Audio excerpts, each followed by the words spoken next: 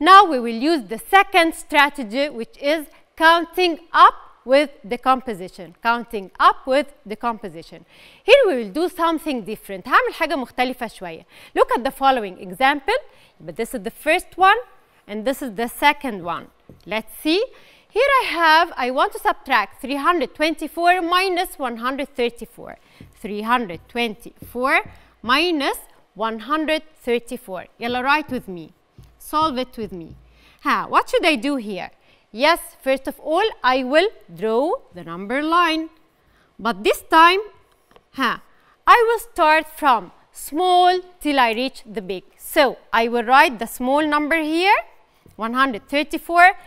I want to reach the big, which is 324. طيب, to do this strategy أنا هستخدم benchmark numbers. فاكرين benchmark numbers اللي هم إيه؟ Yes, friendly numbers. طيب, here I have 134. طيب, إيه benchmark number بتاعي اللي عايزة أوصل له؟ Yes, 140. أنا عايزة أوصل ل 140. So, what should I do? Yes, I will add only 6 to reach 140. يبقى I will jump 6. يبقى plus 6. يبقى 134 plus 6 gives me 140. This is the first benchmark. Then, what should I do? Yes, 140, I will add what? Yes, I will add 60 to reach what? To reach the second benchmark, which is 200.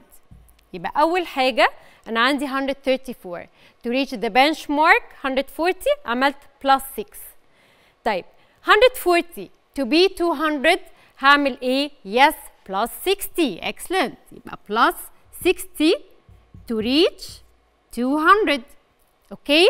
Still أنا عايزة أوصل لسه ل 324.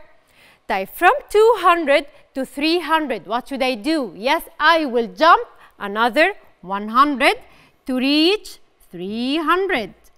Right? So, this is plus 100. Excellent. طيب, here I have 300. I want to reach 324. يبقى فاضل لي كام؟ Yes, I will jump only 24 to reach 324. Right? Okay.